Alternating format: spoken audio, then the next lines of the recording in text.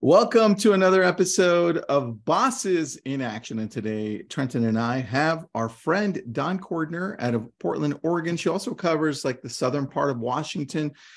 She's also known as a lady boss. So welcome, Don. We appreciate having you here.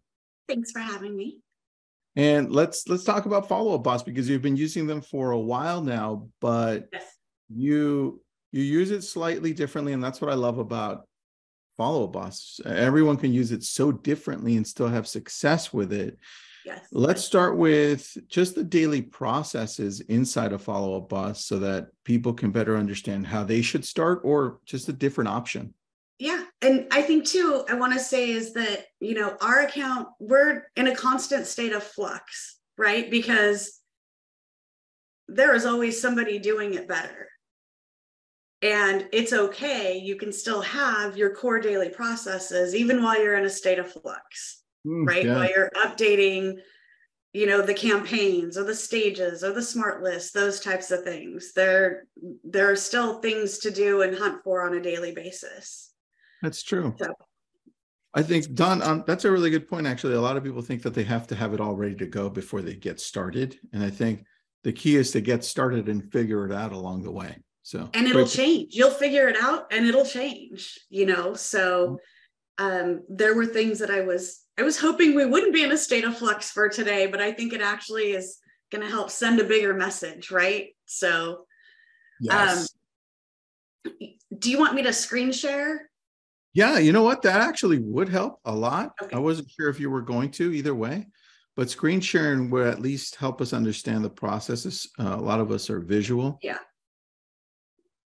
And I know all of us are waiting to hear Trenton say right off the bat. So maybe we should start off with that, Trenton. I've already said it today, though. Oh, shit, I missed it. Okay, Don, sorry, go ahead. And I'm not blurred, sorry. Take all the screenshots you can if you want to call my people. Just kidding. I'm calling Beth Weaver in about 10 minutes.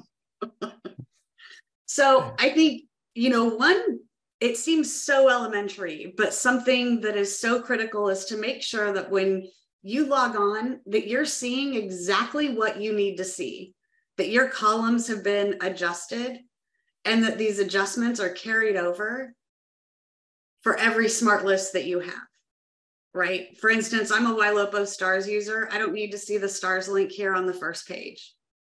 Oh, okay. Right. So what I'm focused on is their most recent activity, what they viewed, the average price point, AI communications, right? So this flows. Ooh, I like that.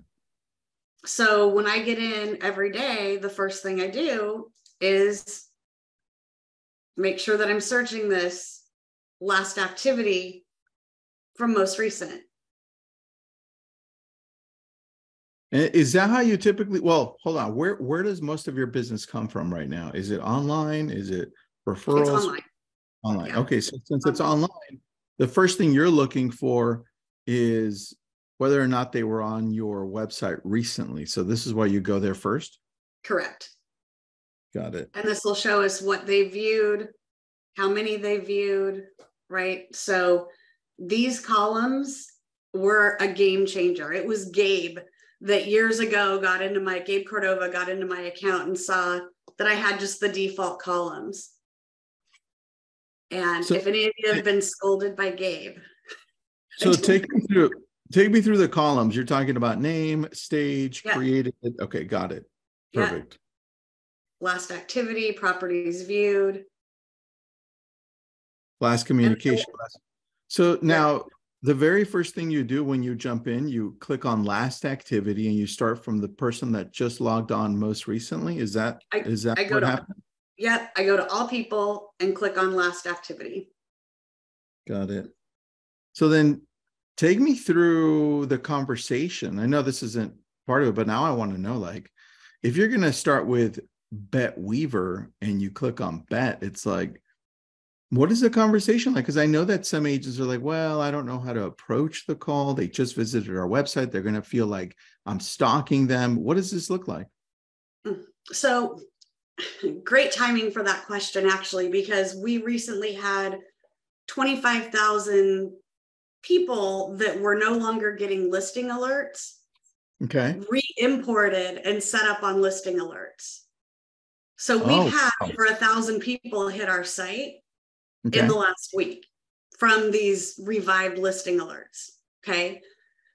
And I can go into this later, inboxes, but we now have an inbox set up. So our ISA, and this is important. This is to your question, because this is a role play that we've had to do recently. Our ISA is calling from our inbox number. All right, hold on. What do you mean by inbox number? What is that? So inbox, we set up an inbox here. Okay. For everybody on the team. And I'll show you how it's set up here. Got it. And they have that. So everyone shares this inbox and shares the phone number. Correct. And we set it up so that our ISA, when she calls out, this is the number that's displayed, the inbox number. Got it. She's not leaving voicemails. So if she calls and doesn't get them, but you know the instinct when you receive a missed call from a number you don't know, you call it back. Of course. So to solve that problem, we created this number so that people are calling that number back. It rings the entire team. That's perfect. So when they call back, this is your entire ISA team. Are any agents involved in this? Because I do see your name on there as well. Yeah, so these are agents. This is the ISA. The ISA doesn't get the callback anymore. It just goes straight to our agents. So they know, and they all have their phones turned on so that they understand that the follow-up boss name appears, like, hey, follow-up boss, right? But here's what's interesting. It doesn't when people call an inbox number, unless it's assigned to them and they're the only one in the inbox. So they put this number in their phone, and this is where that scripting comes into play, right? Because everybody was so excited. We were solving a problem. We realized last month there were 97 callbacks to the ISA that got missed. Damn. That's a lot of inbound activity that we missed, right? Yeah. So now a ton. Who got fired? Huh? I said, who got fired? But I was just joking. Done. Give me 2 days. Actually, the next part. So we set up this number. Everybody's so excited. They plug it into their phone. It says ISA callback. That's the contact in their phone. Here's the rub. When they call back, you don't know who it is. And they don't always know necessarily who they're calling back. Okay. Well, because the ISA's call list is based on last activity, whoever's calling has been on our website in the last 48 hours. So when they call, what I say is, oh, hi, this is Dawn. I'm a local realtor. My client care manager was reaching out to you because we saw that you had indicated on our website that you were looking to buy or sell real estate, but it didn't tell us whether you were looking to buy or sell. It's a Barry Jenkins script that I stole, by the way. It's a very good script. Yeah, very easy, soft. Got it. Yes. And just get them talking. I had one gentleman tell me, oh, I bought a house about 1.5 years ago. I got the email. I was just curious. Oh, that's great. Where did you buy? He tells me where he bought. Well, given that we're in a very controversial market right now, if you'd be interested, I'd be happy to send you an equity report, either monthly or quarterly, whichever you prefer, free of charge, so that you can keep track of your own potential wealth that you're building in your home as we navigate the controversial market. Controversial, people have been very receptive to that word because it's not giving validity to all of the clickbait that's out there. But it could be giving validity to it if that's where they're at. Makes sense. I like this. This is a cool way to approach this. I like this. And I don't think that a lot of people are actually using the inbox this way. So I love the call routing back. Well, correct. And a week ago, I didn't know I could change what the outbound phone number was for my ISA. She's not calling from her personal phone number, her personal FUB number. it's showing that it's outbound from here. And then what it allows me to do, also phase 2 of daily, is I go into the call log and I look for inbound calls. And we had a boatload of them. She's been going today, but I'll look for inbound calls, right? To see if my teams picked them up, if they claimed the lead, what the disposition was. Did we get them set up on an equity report like they asked? Or did that. So in this feature, you guys, even beyond going through ISA calls, I use this and I'll listen to a handful of my agents' calls just to help train them up, and vice versa. I'll listen to my own calls and realize that I say and talk too much.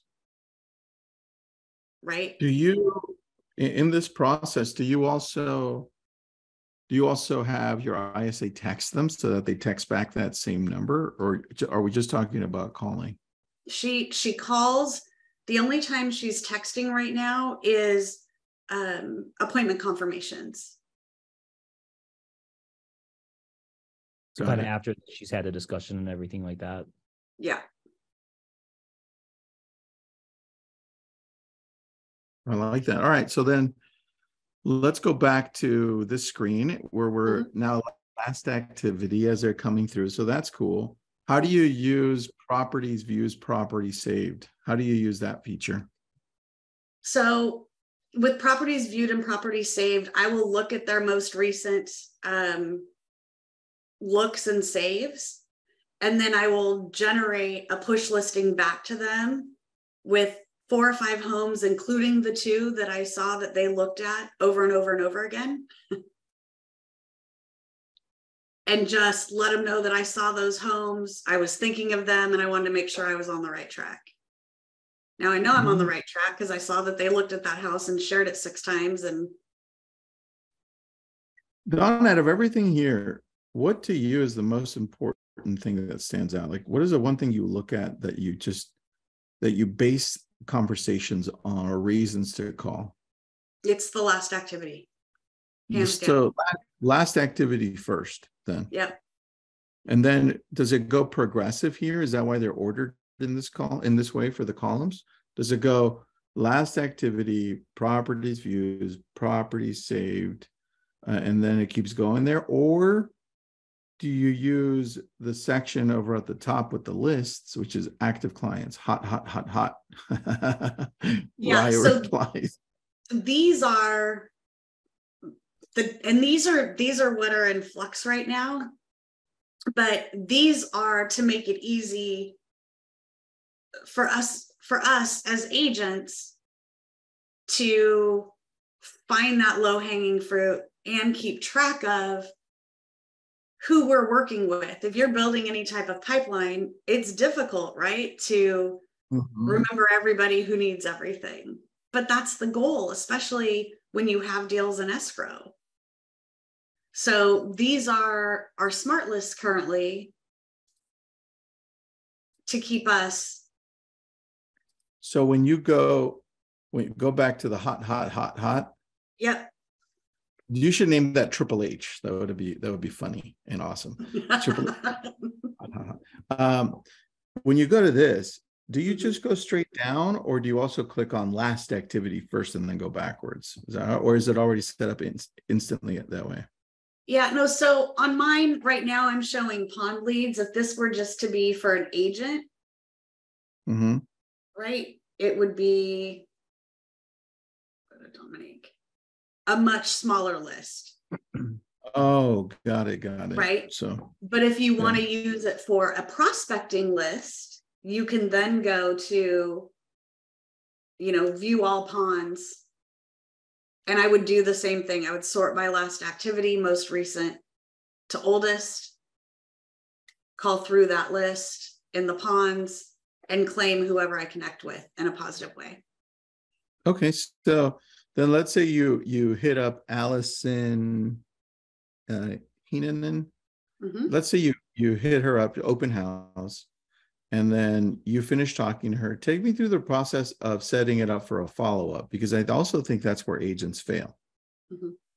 So the big thing is making sure that you change it to the appropriate stage. If things are staged correctly, then it's going to show up in your follow-up list automatically, those smart lists that we have up at the top from the main screen. Yeah. So the biggest thing is stage. And as far as tasks go, we only use tasks because we have the smart lists. We only use tasks for things like Allison needs a net sheet by 2 p.m. on Thursday, kind of thing. Then I would set that up as a task internally. I like that. Do you have anything that's set up that's automated so that it just happens as you're clicking it, like one process then links another process that happens on its own? Yeah. So one of my favorite automations, there's so many set up in here. But one of my favorite automations is we have a do not contact pond. And when you have somebody connected to an agent connected to a pond, they then begin to get all of the alerts and everything for that pond. Well, I began using, and I'm still using, amplified solutions to help basically reconstruct and help set up automations. And one of them that they set up was where once a lead is staged do not contact, it'll automatically be unsubscribed, put into the do not contact pond, but I don't have to have all of my agents be a part of that pond. So I and the ISA manage that pond. If somebody happens to come back or send an email or inquire, right, then we can revive it. But our agents aren't getting inundated every time something's added to that pond or that's smart. And then how is that then? How do you remove somebody from that pond? Because is there still automation happening outside of the call and the texting, like email and listing alerts? It just depends on their level of I'm not interested, right? So for instance, if somebody tells AI to stop, that doesn't mean you're dead to me. Don't ever talk to me again. Don't send me anything. I'm never going to buy a house. That means they don't want to text with Raya or whatever your AI platform is, right? So we're very careful to acknowledge when people unsubscribe from something. That doesn't mean a complete wipeout. Got it. I like that. So then you're not removing people from your database that don't seem to be interested right now. No. All right, good. I do the same thing. So that's what I was asking. I love that. Yeah. No. And within do not contact, I will go in once a week and make sure that what they're getting is or not getting is in context with the conversation, right? It takes you a while of hearing no, and I'm not interested, and don't call me, to understand that sometimes it's meeting people where they are in that moment. And it doesn't mean that they're not willing to talk to you at all. Yeah, I like that. Can you take me through some of your nurturing that you do for like a longer term client or a customer? Because these are all, see, what I'm taking, everyone listening in is I'm taking them through your SOPs so people can see how they function for different pieces. Yeah. So we have several drips that have been put into the system over the years, and different ones resonate with different agents, right? Because that's important. The way you're saying it really matters most if that's how you're going to say it when you're on the phone with them or when you're in front of them, right? So I try really hard not to be a one-trick pony for everybody on the team and for every client in the database, because we all communicate differently. Tristan knows that I communicate very differently. So not for everybody, but it works. It's okay. It's good. So we have our email, our email drips in the system. But again, that long-term follow-up is based on if somebody says, for instance, I will be ready for a year. Mm-hmm. Okay. That's great. The instinct is to set a task. I will call them 1 year from today. I will call them March 15th on 2024. No. The conversation for that is, that's great. I totally understand. And I applaud you for planning. It's such a big decision, especially with the controversy in our market right now. Because right now we're hearing rates, we're hearing prices are going to drop, we're hearing prices are going to go up. So the key is then letting them know, right? Getting their permission. I hear you. You're not going to be ready to buy for a year, but know that we're going to be reaching out to you on a monthly basis just to make sure that your situation hasn't changed and that we don't drop the ball. Do you get any pushback from them if they say I've that they're never not had for a year? anybody say, no, don't call me for a year. They might say, can we do once a quarter, but it's always, I've never had anybody hang up on me or unsubscribe or not want to talk to me again, because I let them know ahead of time. I suppose that also confirms their intent as well. Correct. If they were very adamant about not wanting to be contacted, then you could probably make that assumption that maybe that they weren't, actually serious about purchasing in a year. But as long as they're open and willing, that obviously shows that they have an intent to purchase or sell. Yeah. I think right there I'm just taking notes. When you're letting them know that, I think the key to your success with that is, and our success, Trenton, is, I liked your question. You get any pushback? I think it's the way we're asking them and the way we're letting them know. It's like saying, hey, awesome, congrats, a year. Besides asking what's happening in a year, we always say, well, what we'll do then, just for the next few months, as you get closer, we'll be sending you some market stats and some local real estate news. This way, at least you stay up to date as to what's happening. And then you're not just saying, we'll stay in touch, or we'll touch base. It's so unclear, because when you say that to them, it could mean anything. It's like, oh, spam. But if you're telling them what you're sending them, then they have no issue. It's very clear what they're going to get. So just for people listening in. Is this and their name? Oh yeah, go ahead. George has a question. Do you have to get permission from the Ylopo lead to include them on your newsletter mail list? Trenton, do you know the answer to that one? Or Don? I would assume that they're opting in when they give you your information. And so that would be something that you'd probably include in like your little disclaimer or privacy policy when someone registers for a lead, whether it be on Facebook or through Ylopo or any of that nature. Because they're kind of basically opting in by giving you that information, especially if you give like a little like a confirmation thing as well. So it could be like a little two-step input information that can help with that. And then always include the unsubscribe at the end, or if they would like to opt out at that point in time, they can do that too. Yeah, I like that. And plus, it's part of the value you're giving, George. So that makes sense. It's all right. Sorry, Don. Go ahead.